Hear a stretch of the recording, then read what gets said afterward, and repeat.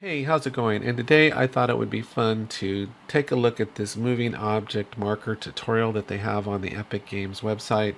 This is a fairly advanced tutorial and it covers a lot of important topics as structs and extension methods and named arguments and things like that. And we're pretty much going to be following it along, except that we're not going to be creating a blueprint to put the map indicator in. We're just going to parent the map indicator to an existing prop. The reason that I wanted to do this is that this particular tutorial, there's a couple issues that I had with it. And one was just in copying the code into Visual Studio. And the second one was when it gets to the part about the objective pulse, it wasn't working. And so I got it working, but I want to show you this part, how you can get it to work. So I think if you're new to Verse and you're following this tutorial, you might get frustrated, one, in copying the code, and two, that the objective pulse isn't working. So I just wanted to do this kind of as a community service. And I'm not going to go over this tutorial step by step because you can do that on your own. I just want to show you how I got it working relatively quickly once we overcome these initial obstacles. So the first thing is I'm in Unreal Editor and I'm going to create a Verse device. This is just a blank island template. So I'm going to go up to Verse Explorer, left click, right click, add new file to Verse, and I'm just going to call this my objective marker and go create. I'm going to double click into this and this is going to open Visual Studio and it's going to have that boilerplate code in there, and I'm just going to hit Control A and delete all that. Now let's go over here and try to copy this code. And I know from having spent quite a bit of time on this already that there's going to be a problem. And I'm going to show you step by step how to work around the problem. The first thing we're going to do is we're going to copy this Verse device code. Go ahead and select this. And then I'm going to hit Control C and go into Visual Studio. And I'm going to hit Control V. I know I renamed that device, so I'm just going to call this my objective marker. Here's a bigger problem. You'll notice that these modules are offset. You can't just line these up and you're going to end up getting an error. What we're going to do is we're going to put the cursor right here at the end of this first line of code, right at the end, and hit enter and put in some space. Then we're going to copy these lines of code over. So I'm going to hit Shift End, Control X, and come up here and hit Control V. And we're going to do the same thing for these next two lines of code. Shift in, Control X. I'm using the arrow keys to navigate up there. Control V. And then we're going to do this last one here. Shift in, Control X. Come up here, Control V. Now the next thing is we're going to put our cursor right at the front of this remaining code. Hit Shift, arrow down, and come all the way down to the end there. No extra spaces. Hit Control X. Come right here to the end of that curly brace and hit Control V. We're still a little off, so I'm going to hit Enter. And now we're perfectly lined up. So we've got the code over successfully, this section of code. But you're going to notice we've got this error down here, and that's going to stay with us for a little while. So we just have to put our code, we have to keep our code above this error right here. So we have to do all our pasting above that error, and you'll see what I mean in just a minute. So let's go back in here and we're going to select this code. Now we already have these modules we only need from this module, so I'm going to go ahead and select from there and click and drag and go to the very end, hit Control C. We'll come back into Visual Studio. Right there, we're going to hit Control V. Then I'm going to put my cursor right there, Shift End, Control X, and we're going to copy that module up here, Control V. And now you'll see there's our error again. So we're going to do what we just did. We're going to put our cursor right there and put some space in there. Then we're going to select this code, remaining code here, and arrow down. I'm holding down Shift, go to the end, Control X. We're going to come here and Control V. And we'll see what happens. Now I'm going to hit Enter and see where that error pops up. It's still there. It's still down here on the bottom. So we just want to keep above it. This is a structure and this is an extension method, and they need to be at the same level as this class here. So what we're going to do is we're going to hit backspace and come out to there, and we're going to come out to backspace and come out to here. And we should be good. Now I'm going to put my cursor here, the very end of all the code, and we're just going to hold down delete. I'm not sure what's causing that error, to be honest with you. I just know we got rid of it. And now we can add code. So if I come up here and click enter, you'll see we should be good to go with adding code. So now what we're going to do is we're going to go back into Unreal Editor here, and I'm going to hit verse, build verse code, and we don't get any errors. And when I drag this onto the scene here, you'll see we have these parameters exposed for us. So what this objective marker does is essentially we're going to have a prop, and we're going to parent a map indicator to it, and then that prop is going to either move or teleport depending on this value here. If the value is greater than 0, then it's going to move. 0 or less, it's going to teleport. And then this is the destination location for wherever we want our prop to go. And you'll see here it wants us to put in a prop and a map indicator, but right now we don't have those in the scene. So what I'm going to do is I'm going to click on Fortnite here, and I'm going to hit CP underscore, and you can just grab any prop that you want. So I'm just going to grab this statue right there, just like that, and that'll be our prop. And then I need to search for the map indicator. So go map indicator right there, and I'm going to drag this into the scene as well. Now if we come up to the outliner, there's our statue, and here's our map indicator device.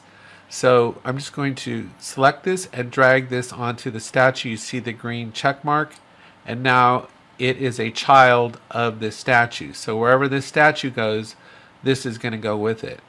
So once we move this, this will go with it and show where we are on the map. In the tutorial, they have you create a separate blueprint class, but you don't need to do that. You can just do it this way just to see it working.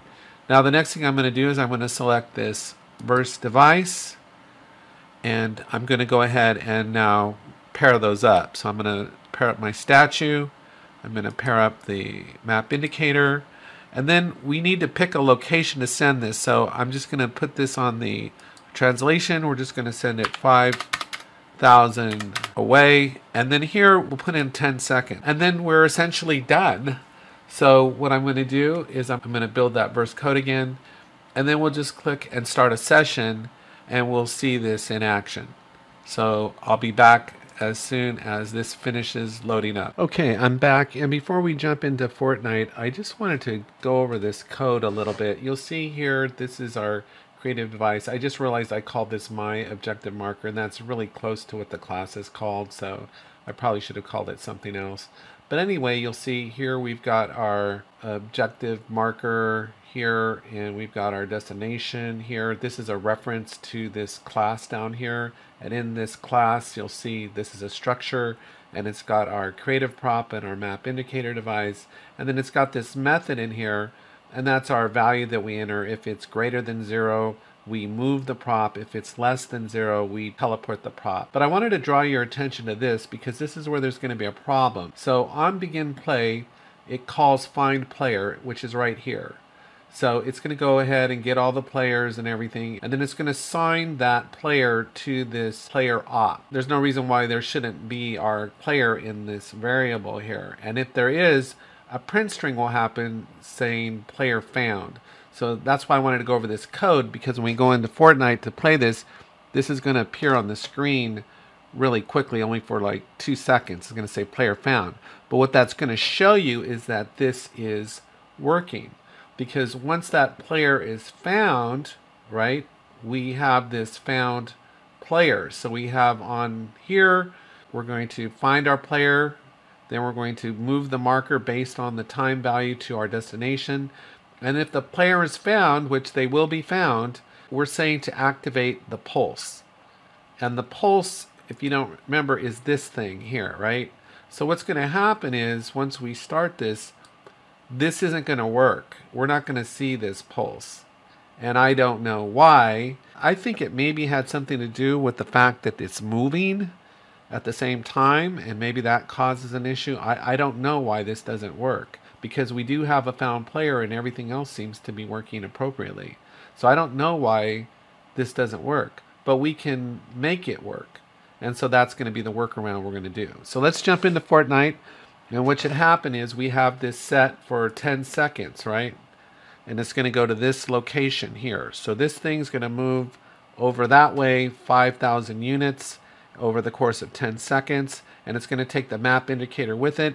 And we'll see that moving on the map in Fortnite. So let's check this out right now. I'll hit escape and go start. And that thing should start moving right away. And there it goes, you see? And then you see the map. And I don't know if you caught the print string, but it said player found. So you'll see this is the gist of the tutorial. Is there's our map indicator device. There's our that's parented to our statue. But we don't see any objective pulse. And I'm not sure why. Because we're not getting any errors or anything like that. So I was going to try to do a workaround so that we can make it work. So what I decided to do was take advantage of the code that's already here. So what I'm going to do is I'm going to come up here to our device and I'm going to create a button. So I'm going to go at editable here, and I'm just going to go my button colon, and we'll go a button device. So that creates a button device for us. And we can take advantage of this variable here, this player option that has been instantiated. So we can create a method here. We're going to make a new method, a new function I should say, and I'm going to call it turn on pulse. So we'll leave find player there, and we're going to go turn on pulse, and this is going to be, since it's going to be tied to the button, it's going to need an agent, so we're going to put an agent here. And it's not going to return any value, so we go void equals, and all it's going to do is it's going to say if found player. Since we're calling it an option, we're querying an option, it has to be within a if statement. So we're saying if there's something inside of there, and we know there is, then we're going to go ahead and do this line of code here. So this should have worked, but it didn't work, and I don't know why. So what we're going to do is we're just going to copy this line of code and pop it down here. And this is almost, I think, better because the player can then turn that objective marker on if they want to or don't want to have it on. So anyway, we've added a button here, and all we have to do now is just subscribe that to this turn on pulse. So I'm going to go my button, reference my button, and it's going to be interacted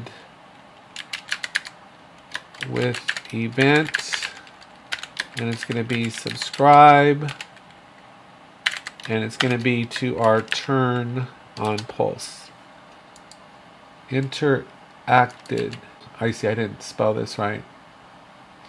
Let me fix that.